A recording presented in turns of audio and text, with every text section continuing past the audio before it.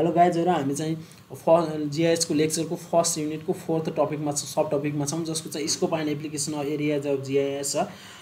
GIS in recent times has transformed into the information technology with the integration of mapping techniques, surveying, remote sensing, satellite imagery, photo geometry, geographic, geology, and cartography, and then global positioning system GPS है।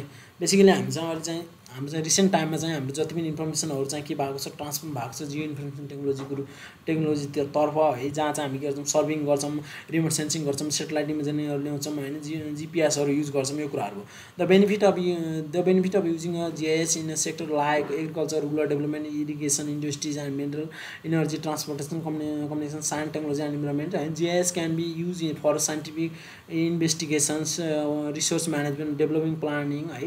GIS use in the computer science, civil engineering, mathematical, statistical operation research है। With GIS we can create a new approach that helps us to understand the relationship between man and environment.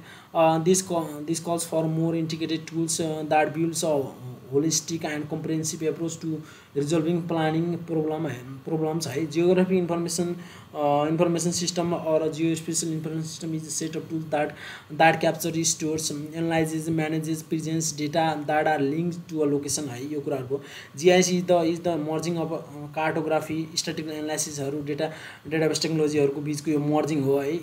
धेरै छ यसको चाहिँ हाम्रो स्कोपहरु। GIS can be thought of as a system it digital creates and manipulates the special areas that may be jurisdictional purpose and application oriented for which specific GIS is developed है।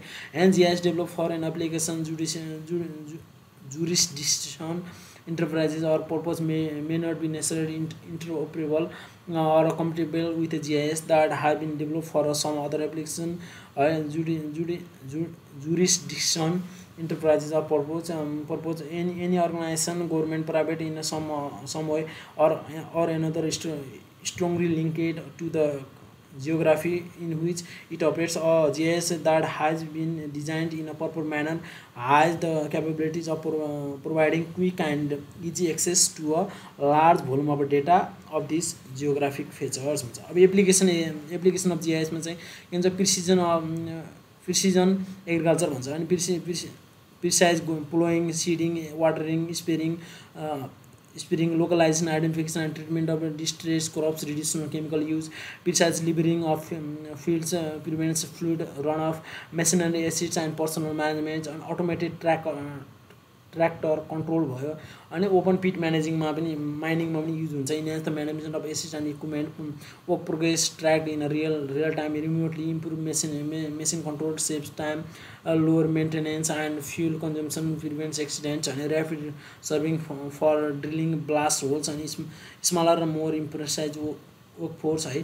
Timing एप्लिकेसनहरुमा use हुन्छ जस्तो financial भयो, ई-कमर्स सिग्नेचरहरु भयो, power grid management and fault location भयो, communication network सिंक्रोनाइजेसन and management भयो। Other सिभिलाइजेसनमा चाहिँ एप्लिकेसनमा use हुन्छ public safety, scientific research, environmental management and टेलिमेटिक्समा use हुन्छ। अनि यहाँ चाहिँ म GIS एप्लिकेसनको चाहिँ हाम्रो चाहिँ इक्जाम्पलहरु राख्दै छु। US जियोलोजिक सर्वे भन्छ है, USGS भन्छ, यो भयो एउटा। अनि त्यसपछि इन्सिडेन्ट इन्फर्मेसन सिस्टम भयो, ब्युरो अफ ल्यान्ड म्यानेजमेन्ट भयो है, नेसनल वेदर सर्भिस भयो। अनि त्यसपछि US सेन्सस ब्युरो भयो, US department of housing and सर्बन development भयो। यो कुराहरुलाई चाहिँ national institute of justice usages भयो। यो कुराहरु चाहिँ मैले यहाँ इक्जाम्पलको रूपमा राखिदिएको छु। यो चाहिँ मैले पुरै पढ्न लागेन है। यसरी चाहिँ हाम्रो चाहिँ के छ, यो चाहिँ हाम्रो scope and application areas of GIS भयो है, कहाँ युज हुन्छ भन्ने कुराहरु भयो। यो कुराहरु भयो।